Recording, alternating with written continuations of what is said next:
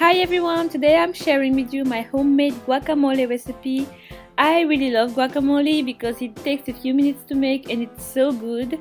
So if you want to know how I make mine, keep watching. So I've already placed the scooped avocado pulp in a bowl. I'm adding a finely diced tomato and a minced green onion. I use green onions or yellow onions depending on what I have on hand. I'm also adding chopped cilantro, a little bit of my cayenne pepper hot sauce, and if you want to know how I make it, here is the link to the recipe. Also add some ground cumin and lime juice. Don't forget to add salt and pepper to taste.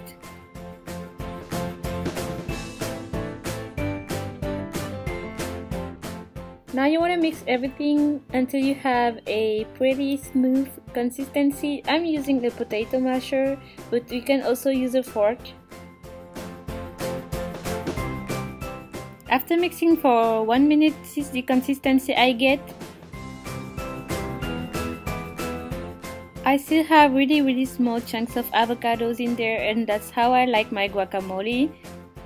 Of course, don't forget to taste and adjust the seasoning. If you like this video, please give it a thumbs up and I'll talk to you on Tuesday. Bye!